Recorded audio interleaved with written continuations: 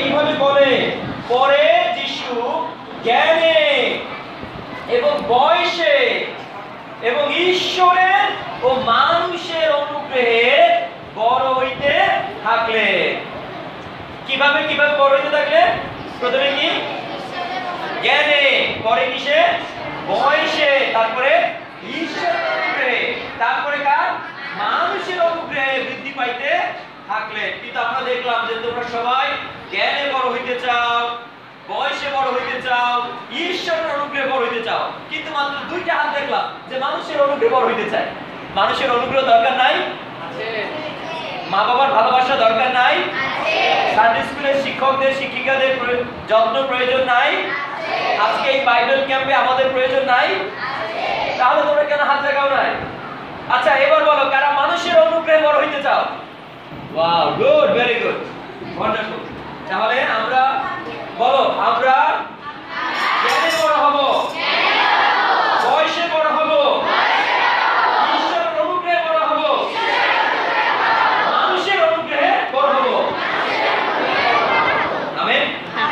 তাহলে মানুষের অনুগ্রহে বড় হইলে আমাদের কি করতে হবে? আমাদের পরে যারা ছোট তাদেরকে কি করতে হবে? আমাদের অনুগ্রহ করতে হবে না? আমরা শুধু অনুগ্রহ পাবো নাকি অনুগ্রহ দিব? আমরা অনুগ্রহ পাবো এবং অনুগ্রহ কি করব? দিব। আজকে এই জন্য তোমরা সবাই অনুগ্রহ পাবা এবং অনুগ্রহ কি করবা? দিবা। ঠিক আছে? আজকে এই সময় আমরা বড় হতে চাই, জ্ঞানে বড় হতে চাই। এই জন্য আজকে যিনি আমাদের জ্ঞানে বড় করবেন আমি বিশেষভাবে আমন্ত্রণ করি, আমাদের যে সন্তান তিনি সামনে আসবেন এবং আমাদের সন্তানদের আজকে ঈশ্বরের জ্ঞানে আপনি বৃদ্ধি করবেন। যে সন্তান, আমরা সবাই হাততালি দেই যে সন্তানের জন্য।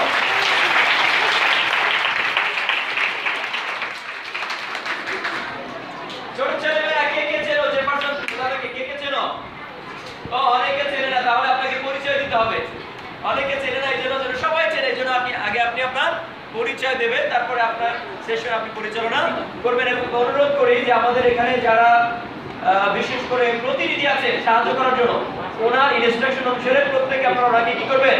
সাহায্য করবেন সময় মতো। যেটা আপনাদেরকে বিশেষভাবে অনুরোধ করি যেন আপনাদের অনুগ্রহে আমাদের সন্তান আজকে কি পায়? বৃদ্ধি পায়। ঈশ্বরের অনুগ্রহ আমাদের উপরে আছে, আপনাদের অনুগ্রহের জন্য তারা বৃদ্ধি পায়। এই জন্য বিশেষভাবে যে সন্তানদেরকে আপনারা সাহায্য করবেন। সবাইকে ধন্যবাদ, ঈশ্বর আশীর্বাদ করুন। একটা গানের কথা বলি যে তোমার আলোয় আলোকিত, এই গানটা কে জানে? তোমার আলোয় আলোকিত করব বাংলাদেশ। আচ্ছা, এই গানের লেখক হচ্ছে আমি। এটা হচ্ছে পরিচয়, আপনারা বুঝতে পারেন। আমরা গাই তো এটা। ঠিক আছে, তাহলে আমরা আমাদেরকে সাহায্য করতে হবে। যারা এই দলে আছেন তারা একটু সাহায্য করবেন। পরে আমরা প্রশ্ন করবো গল্প থেকে, ঠিক আছে? আর হচ্ছে যে মন দিয়ে শুনতে হবে, কথা বলা যাবে না, কথা বললে এই গল্প শোনা যাবে।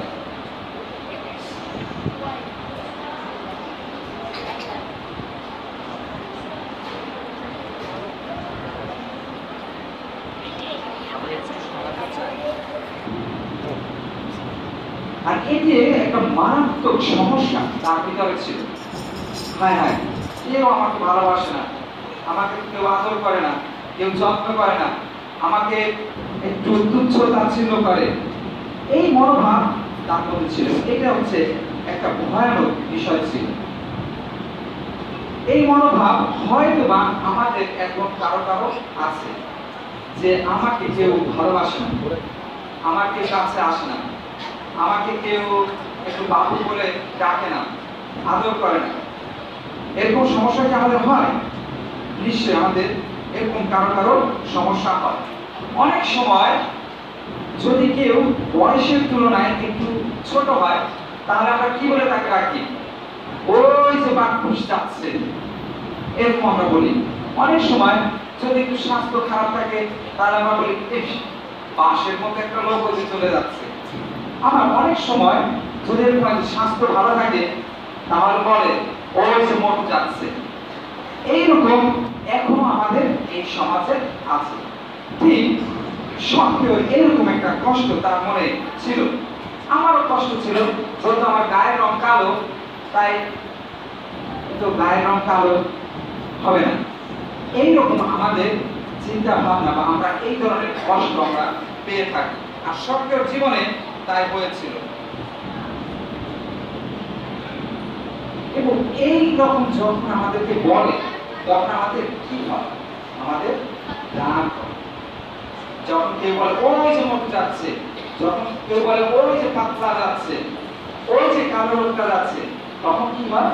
আমাদের রাগ হয়। আর রাগ থেকে কি আসে? সে প্রতিশোধ মনোভাব আসে আমাদের জীবনে। যেভাবে সংখ্য জীবনে সে হয়েছিল। আর সংখ্য বলেছিল, মাথায় চিন্তা করছিল, দাঁড়াও, তোমরা আমাকে বাক্তুস বলে ডাকছো, আমি তোমাদেরকে দেখিয়ে ছাড়বো। আর এই প্রতিশোধ নেওয়ার মনোভাব সক্রিয় জীবন আসে। সে চিন্তা করলো কিভাবে এই লোকদেরকে আমি প্রতিশোধ দিতে পারি। আর সে এই কথা মাথায় চিন্তা করতেছিল। আর সেই সময় রোমীয়রা শাসন করত। আর রোমীয়রা কি করত? ইসরায়েল জাতিদের বা অন্যান্য জাতিদের কাছ থেকে তারা কি ট্যাক্স বা সে কর আদায় করত। আর তখন সক্রিয় মনে করেছে এইবার আমার সুযোগ, যেন আমি এই লোকদেরকে আমি শাস্তি দেব। আমি ওই রোমীয়দের হয়ে কাজ করব আর ওদেরকে আমি শাস্তি দেব। এই কথা সে মনে মনে চিন্তা করলো। আর যেভাবে চিন্তা করলো সেইভাবে সে কাজ নেবে। রোমীয়দের সাথে কাজগুলো যেন বাড়িতে বাড়িতে গিয়ে সে টাকা উঠাতে পারে। আর যখন এই দায়িত্ব পেল তখন সক্রিয় কি বাড়িতে গিয়ে নক করতো, এই তোমাদের বছর শেষ, তোমাদের টাকা দিতে হবে। আর যখন সক্রিয়কে দেখতো তারা দরজা আটকাই দিত। কারণ কি? সক্রিয় তাদের কাছ থেকে জোর করে টাকা নিত। ধরো একটা পরিবারে মাত্র 1000 টাকা দেওয়ার কথা, আর এই তোমাদের পরিবারে 2000 টাকা হয়েছে, তোমাদের 2000 টাকা দিতে হবে। এইভাবে সক্রিয় প্রতিশোধ নেওয়ার চেষ্টা করেছে। কিন্তু এই জন্য ইসরায়েল জাতির লোকেরা তাদেরকে দেখতে পারত না, এই সক্রিয়কে দেখতে পারত না, কারণ সে প্রতিশোধ নেওয়ার মনোভাব করেছে।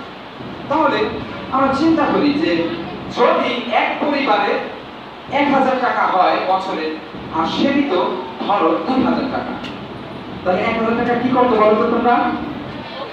কি করতে 1000 টাকা? হ্যাঁ, সে দিত। সে দিত। একটা হাত তালি দেই আমাদের ছোট্ট মানুষদের জন্য, হাতে তালি দেই একটা। হ্যাঁ, তাহলে কি করতো? সে 1000 টাকা নিজের পক্ষে রাখতো। তো এইভাবে সে টাকা সংগ্রহ করে সে অনেক বড় হয়ে গেছে। কিন্তু যতই সে টাকা পেত, কিন্তু তার মনে কিন্তু আসলে শান্তি ছিল না। সে চিন্তা করতেছিল যে আমার একটা পরিবর্তন দরকার, আমার এই সমস্যা থেকে বের হয়ে আসা দরকার। এইটা তার মাথায় কাজ করতে সবসময়। আজকের দিনেও কিন্তু আমাদের এরকম হয়, ঠিক হয় না? আমরা যদিও আমাদের টাকা পয়সা থাকে, ধন সম্পদ থাকে, কিন্তু কোনো এক সময় আমরা কিন্তু নিশ্চিত হয়ে যাই আমাদের কিছু পরিবর্তন করা দরকার। আর যখন আমরা কাউকে আমাদের কথা বলতে পারি না, তখন কি হয়? যখন বলতে লাগে তখন কষ্ট লাগে, আর কষ্ট পেতে পেতে পেতে পেতে আমরা কি ক্লান্ত হয়ে পড়ি। ঠিক সক্রিয় জীবন সেরকম হয়েছে। সক্রিয় চিন্তা করছিল, আমি কাকে আমার মনের কথা আমি বলে বলতে পারি, কাকে কি আমার কথা বুঝবে? এইসব লোকরা তো আমাকে ঘৃণা করে, আমাকে দেখতে পায় না, তাহলে কাকে আমি এই কথা বলতে পারি যে আমার মনের কথা শুনবে? আর তাই একদিন সে শুনল এই শহরে যিশু আসবে। এবার সে চিন্তা করলো, আমি শুনেছি তো যে যিশু তো অনেক অন্ধকে তিনি সুস্থ করেছেন, অনেক ঘোড়াকে তিনি সুস্থ করেছেন, যত রোগী তার কাছে এসেছিল সবাইকে তিনি সুস্থ করেছেন। এই কথা কিন্তু সব কেউ জানত। তাই চিন্তা করলো, যেভাবে হোক যিশুর কাছে আমার যেতে হবে। যদি আমি কোনো রকম ওনার কাছে যেতে পারি, কোনো রকম যদি ওনার কাছে গিয়ে আমার মনের কথা বলতে পারি, নিশ্চয়ই তিনি আমার কথা শুনবেন। যে কথা সেরকম কাজ। আর যখন শুনলেন যে যিশু জীবননগরে আসছে, আর ঠিক সে সিদ্ধান্ত নিল যেন যিশুর সঙ্গে দেখা করতে পারে। আর নিশ্চয়ই যিশু আমার কথা শুনলেন, আমার যাওয়া উচিত। আর তাই তিনি কি করলেন? সিদ্ধান্ত নিলেন যেন যিশুর কাছে যেতে পারে এবং দেখা করতে পারে। আর দেখতে পারি যে যিশু যখন কোথাও যেতেন তার সাথে সাথে অনেক লোকেরা তার সাথে সাথে যেত। আর যেহেতু সংখ্যা একটু খাটো ছিল তাই সে দেখার চেষ্টা করতো, কিন্তু আসলে সে দেখতে পাইত না, কারণ সে ছোট ছিল। আর চেষ্টা করলো যে কিভাবে যিশুকে দেখা যায়। আর লোকেরা বললো, এই তুই চলে যা, কারণ কেউ ভালোবাসে না। চেষ্টা করতেছিল যে দেখার জন্য, এই তুই চলে যা, তোর দেখা দরকার নেই। অনেকভাবে তুচ্ছ তাচ্ছিল্য সত্যকে করেছে, কিন্তু সত্ত্বেও অনেক মনে কষ্ট ছিল। কিভাবে যিশুর সঙ্গে দেখা করতে পারে? আমি যিশুকে গিয়ে আমার মনের কথা বলবো, তিনি আমার মনের কথা ঠিকই শুনবেন। আপনি চিন্তা করলেন যে যিশু যে রাস্তা দিয়ে যাবেন সেই রাস্তায় আমি যাবো, সেই রাস্তায় আমি দাঁড়াবো। যখন উনি চলে যাবেন তখন আমি যিশুর সঙ্গে দেখা করবো। আর এই চিন্তা করতে করতে সত্ত্বেও কি করলেন? সেই দীর্ঘ রাস্তা ধরে গেটের সামনে তিনি গেলেন। আর সেখানে গিয়ে একটা গাছ দেখতে পাই।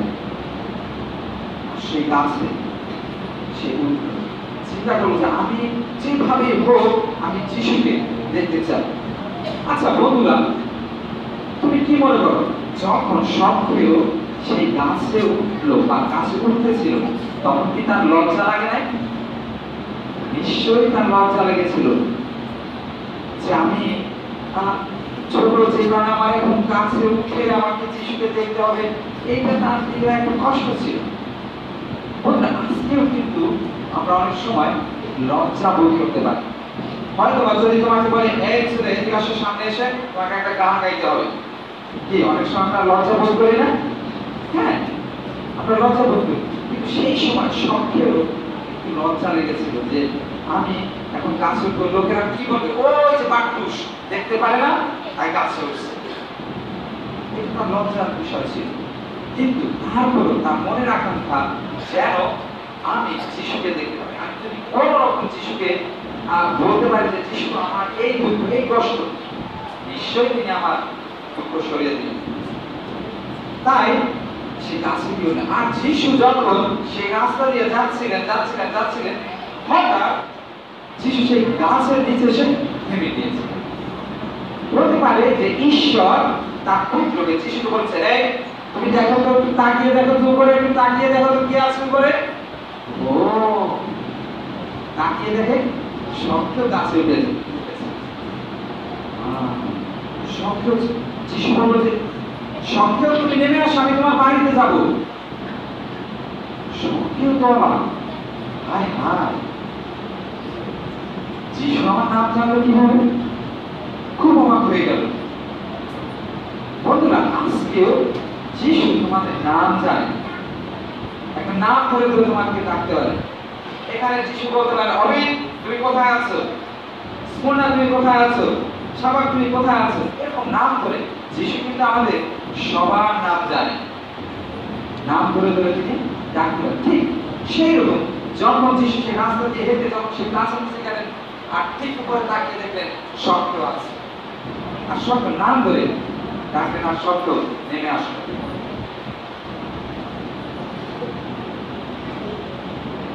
আর যখন শব্দ নেমে আসছিল, যিশুকে অন্যান্য আশেপাশে অনেক লোকেরা ছিল। ও যিশু, আপনি কি করতেছেন? আপনি কি করতেছেন? এ তো ও তো দুষ্ট লোক, ও আমাদের টাকা চুরি করে নিয়ে গেছে, ও আমাদেরকে জোর করে টাকা নিয়েছে, আমাদের যা না তাই নিয়েছে। এইরকম অনেক তুচ্ছ তাচ্ছিল্য কথা যিশুকে বলছে। আর তখন যিশু কি বলছে যে আমি এইরকম লোকদের জন্য আমি এসেছি, যাদের দুঃখ আছে, কষ্ট আছে, ব্যথা আছে, এইরকম লোকদের জন্য আমি কিন্তু এসেছি। আর যিশু এই কথা তিনি বললেন। আর সত্তর বাড়িতে যিশু গেলেন, যেটা আমরা দেখি যে যিশু সে সত্তর বাড়িতে তিনি গেলেন। এক সময় শব্দ সেই সুযোগ দিলেন যে প্রভু, এই যে আমি, এই আমার কষ্ট। আর যখন সক্রিয় যিশুকে প্রভু বললেন, এর অর্থ কি? প্রভু হচ্ছে আমাদের বস। আর যিশুকে সত্য তার জীবনের বস হিসাবে গ্রহণ করলো। যিশুকে তার জীবনে একজন বড় মাপের মানুষ হিসাবে, একজন পরিত্রাণকর্তা হিসাবে সে তাকে গ্রহণ করলো। আর যিশুকে বলল, প্রভু আপনি এই কাজ করেছেন, আমি দুষ্টামি করেছি, আমি টাকা ছাড়া তাই আমি নিয়েছি। বন্ধুরা, আজকেও এইরকম হতে পারে যে ধরো তুমি কারো একটা পেন্সিল তুমি চুরি করে নিয়েছো, না বলে তুমি একটা রাবার তুমি পকেটে ভরে নিয়েছো, বা স্কুলে গিয়ে একজনের একটা পেন্সিল চুপ করে তোমার পকেটে ভরেছো। তাহলে কি যিশু কষ্ট পায় না? অবশ্যই যিশু কষ্ট পায়। তাহলে সাক্ষেও সে তার ভুলের কথা বলেছে, যে যিশু এই কাজ করেছে, ক্ষমা চেয়েছে। এটা কিন্তু অনেক সময় আমাদের জন্য সহজ কাজ না। শিক্ষককে গিয়ে বলা যে ম্যাডাম, আমি এই পেন্সিলটা আমি চুরি করেছি, এই কলমটা আমি চুরি করেছি, আমি এটা ফেরত দিতে চাই। এইটা কিন্তু অনেক সোজা না। আর সত্য সেই কাজ করেছিলেন, যিশুকে বলেছিলেন, প্রভু আমি এই কাজ করেছি, আমি টাকা নিয়েছি, আমি ফেরত দিতে চাই। আর কি করলো সত্য? পরের দিন হয়তোবা যিশু অন্য শহরে চলে গিয়েছে। আর সত্য যেমন করেছে যে প্রভু আমি সেই টাকা ফেরত দিতে চাই, আমি যে অন্যায় করেছি, যদি আমি কারোর কাছ থেকে 1000 টাকা নিই, তাহলে আমি তাকে 2000 টাকা আমি 4 গুণ ফেরত দেবো। যদি আমি সেই গরিবদের ঠকিয়ে থাকি, আমি আমার সম্পত্তি অর্ধেক আমি দিয়ে দেবো। এই কথা যিশুর কাছে স্বীকার করল। আর যেমন কথা সেরকম সে চিন্তা করলেন পরের দিন, তাহলে আমি এখন আমার টাকা ফেরত দিতে চাই। সত্য তাই রাস্তায় বের হয়েছে, এখন ঘরে ঘরে যাবে, ঘরে ঘরে গিয়ে সে টাকা ফেরত দিবে। সত্যকে দেখে দরজা বন্ধ করে দিয়েছে, ওই যে বুঝি আমার টাকা চাই।